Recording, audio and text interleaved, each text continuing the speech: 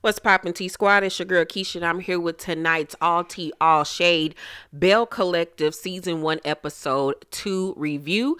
If you weren't able to check out my Season 1 premiere episode, it is up right now on my channel, so make sure you check that out. Alright, so on Episode 2, we start off with Latrice. She's at home. Her house is beautiful, by the way. In her gorgeous bedroom, picking out an outfit. She calls her publicist, Melanie, on the phone to talk about her upcoming hair care line. She once again reiterates to us that, you know, she started from the bottom and now she's here on some Drake type shit. That, you know, she started her weave business out of the trunk of her car, and that she worked really hard to get where she's at. I hope and pray that her hair care line is as successful as the, you know, weave line that she has going on. Her husband Cliff, aka generic Howard Hewitt, walks in. And you know, he speaks to her publicist Mel. He was like, "How you doing, beautiful?" or whatever. And when she gets off the phone, she tells him to stop. Like, don't be calling her beautiful. And he was like, "What, it bothers you?" And she was like, "No." And then Cliff says, "Then what's the problem then?" Like, you could tell, like I said on this series premiere episode, that he likes to antagonize her. He likes to get underneath her skin. And their age difference plays a part in how he's able to control the strings as far as her emotions go. Because Latrice doesn't know how to hide her hand. Like, it's obvious that him calling Mel beautiful bothered her. If it didn't, she would have never said anything. So now he knows this, and he's going to continue to do it to piss her off. I don't know if they've had infidelity issues in the past or what, or this is just something that he does, like I said, to trigger her, but their relationship is very off to me. You can tell they're having marital issues. And like I said, I think the age difference plays a part in that. The fact that we find out he didn't even believe in her business at first, I think plays a major part in it. He tries to little girl her, and the fact that you call him daddy makes the situation even worse, because he treats you like you're his daughter, and that's disgusting, especially when y'all are fucking and y'all are married. So, they discuss him investing into the hair care line. Once again, she wants him to respect her and treat her like an equal, because he didn't even believe in her business in the first place. And it really bothered her. Like I said, it really hurt her feelings. My thing is, you ain't believe in me in the beginning. I don't want you to have nothing to do with my business. Like, you can still be my husband, but I don't want you to benefit off something that you didn't even fully support me in the beginning. So, no, Howard Hewitt, I don't think so. You ain't getting in on this with your old Miami Vice looking ass. Tambra meets with Lateshia to discuss the brunch. Tambra looked so much better in this scene to me. I still can't stand that pale pink, Barbie pink lipstick that she be wearing. It's so juvenile, especially for a 40-year-old woman. And I liked her hair so much better, sleek and straight. It just looks so much better. All that hair on her head is just ridiculous. She is a very petite woman. She's very little. She's petite in size and in height. Then she got all that hair on her head, looking like Elvira or somebody, looking like it from the Addams Family. Like, it's just too much goddamn hair. I know she be hot. I know her neck be sweating like a motherfucker. So Lateshia tells her how Latrice and Marie got into it over Latrice's hair at the brunch, and how she didn't even get the chance to bring up the whole Ferris Street project, which was, you know, to me, it was unfortunate, because I think that this is a brilliant idea that not only the ladies can do, but other ladies in the community should be able to get in on as well. So Marie says that she's going to meet with this prominent lady named Miss Dorothy to help her with the Ferris Street project. So Tambra brings up her birthday dinner that she's going to have, and says that she invited all the ladies, but now she's worried that they're going to act up, especially considering that they acted a fool at the brunch. So now she don't know, like, what the fuck to do. So meanwhile, during that whole entire scene, I just kept on concentrating on Lateshia's eyeshadow that was not blended at all. I don't know who did her makeup, but it was one block of black, one block of gold, and it was a precise line between the two. It wasn't blended together. Oh, Jesus. So Marie is at her office, and in comes her business partner Essie, who's also her best friend, and they're talking about, you know, how busy Marie has been with the businesses and her husband, her little deadbeat ass husband, her son, and being in school, and her taking care of her grandchildren, the baby mamas, and her own children that she has, which once again, I said to you guys on the series premiere episode that Marie, instead of worrying about some hair that doesn't make or break her life, need to be worried about the fact that you over here taking care of a grown ass husband of yours who you have not married once but twice, who has cheated on you, who's taking all these expensive ass trips on your ass, who disrespects you. Then you got your grown ass son who disrespects you, that had 3 kids that you're taking care of financially and helping to raise. And on the top of that, you're taking care of his baby mamas that he done laid down and slept with. Girl, you's a whole goddamn fool. I don't know if them tight curls is too tight, bitch, but you need Jesus and some blessed oil. Like, the fuck is wrong with you? How you calling yourself a boss, but you ain't even the boss of your own personal life? Get the fuck out of here, girl. You sound crazy. So, Marie says, you know, sometimes I want to say no, but then they ask and I break down and give in. Now, once again, the baby shouldn't have to suffer. Those are her grandkids. Of course, she doesn't want her grandkids to suffer. But at what point do you step back and have to demand that your son become a fucking man and you stop coddling him and enabling his grown ass? If he was grown enough to lay down not once, not twice, but 3 times with 3 different women and produce babies, nigga, you need to be man enough to be able to take care of kids, said kids, and not depend on your mommy to raise them for you and financially take care of him. You're not teaching him anything by allowing him to basically skate off into the sunset and continue to fuck hoes and do what the fuck he want to do, while you're taking the brunt and the weight of him being a deadbeat ass father, because that's essentially what you're doing. So Essie, her friend, asks her about the brunch, and Marie says, you know, about Latrice, that she attacked my business and said I was lying about her hair, this, and that, and third. Well, the way you came to her was condescending. It was at the wrong, inappropriate time. You came to her on some, like, you know, neck popping type shit. You embarrassed her by bringing it up in front of all of those other ladies. What did you expect? So Marie in her confessional says, I'm a customer. A customer can make or break you, and I will break you. Once again, this bitch acting like she is Donald Trump and she can fire anybody. So Marie tells Essie that they are in fact going to Tambra's birthday party, and that Essie is coming with her, and she's going to gather Latrice and get her together. But as we saw in tonight's episode, she ain't do shit. So Miss Dorothy gives Lateshia the cosign on Ferry Street, which I thought was really great. Antoinette is at her beautiful home. I loved her home. It kind of gave me the rustic farmhouse type of style home. It was beautifully decorated. I loved it. So Latrice comes by with some samples of her hair care line for Antoinette, and they discuss the brunch. And Antoinette says, Marie, she's delusional. You cannot win with her. Latrice says, you know, I don't argue with people. I let my money speak for me. And like I said, Latrice gives me Portia vibes. She gives me season 1 Portia for Real Housewives of Atlanta. She's kind of like cluelessly dumb, adorably cute. She got the sass, she got the edge. She's gonna really come into her own. I can see her having the same type of storyline as Portia, being in a relationship with a man that's older than her, that's controlling and down talks her. They're gonna get a divorce. Mark my words. Her and Howard Hewitt gonna get a divorce. She gonna strike out and be single and rich and fabulous. She's gonna go through a tumultuous divorce. She's gonna find herself. She's gonna have her clean dingy dumb moments. Carlos King found the new Portia Williams. So Latrice says, you know, I haven't seen this house since your ex left. You know, I love it. She loves what Antoinette has done with the place. Antoinette is just really proud of herself, you know, for making the changes on the house.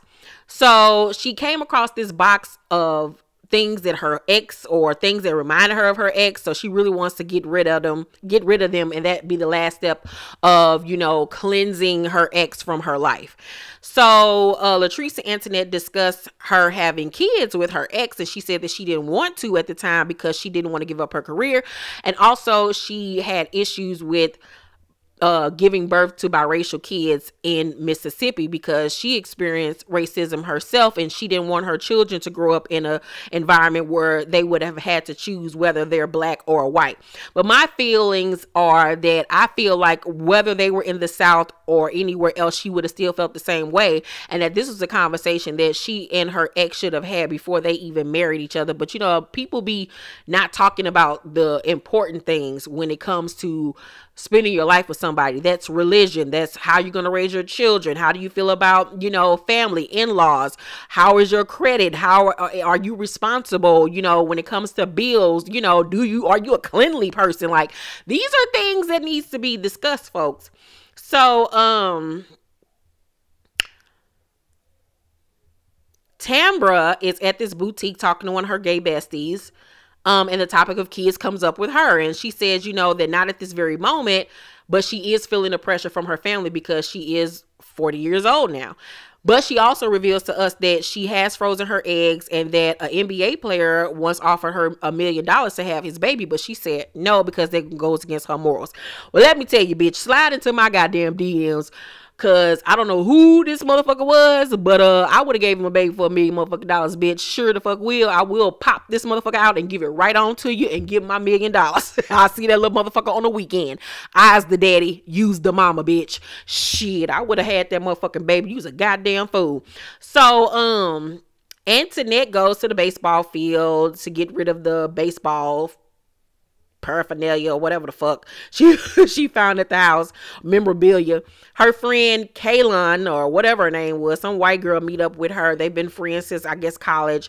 Antoinette, gets emotion, cries about her ex because, he was everything to her. She was with him for a long period of time, and she doesn't know what to do now that she's alone, and she feels like she's a nobody now. But in her confessional, she reminds herself, I'm enough. And I'm like, you sure the fuck are enough, bitch. You a whole doctor, a whole dentist out here in the street. Fuck that white man. But that's what happens when you're in a relationship for a long period of time. You lose yourself. You become one with somebody, and you forget who you are as a person, what you like, what are your dislikes, because you start to do everything as a couple and have to keep that other person in mind. I remember after my last relationship, I didn't even know how to grocery shop for myself anymore because I was so used to going to the grocery store with the both of us and picking out what we both wanted, or him being the main person that was the cook around the house. I didn't have to cook because he cooked all the time. So I had to relearn how to grocery shop. It was weird. Like, those things happen in relationships when you break up. So it's the day of Tambra's birthday party. Tisha's there first. She's one of the first people to arrive. And that wig sitting on top of her head, child, was it was a mess, child. It looked like some shit she got from her grandma Nadine's back of her closet. Then she had the nerve to put a headband on top of it. I was like, I don't know where you going, girl, but I need for you to go back home and try it again. So Tisha, however, wants the girls to squash their beef, and things don't work out the way she wanted to. Once again, I hated her makeup. Latrice in her confessional say, because Latrice, Antoinette, and Howard Hewitt arrived together. So they come into the venue, and Latrice in her confessional say, me and Zaddy walk in and we're looking like B and J. And I mean, when we walk on the scene, that's how it be. And I was like, girl, even you had to laugh at that shit. You couldn't even say that shit in your confessional with a straight face. J and B were. Bitch, where?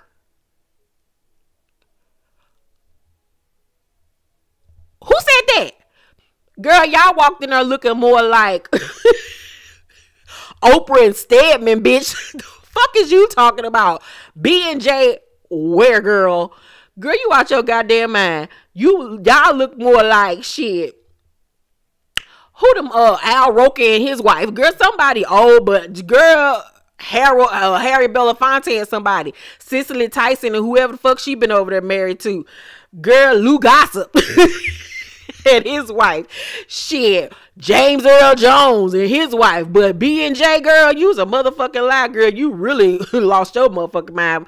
So Latrice looked, however, she looked gorgeous. She looked beautiful. Antoinette looked cute, but Antoinette makeup to me be too, she get them old lady Mary Kay colors. Like her lipstick color, like, don't nobody wear that burgundy ass lip color. And then her weave just be too fat. It just be too many goddamn bundles in her head. Like, goddamn. In the South, these hoes pack on all the weave. Shit.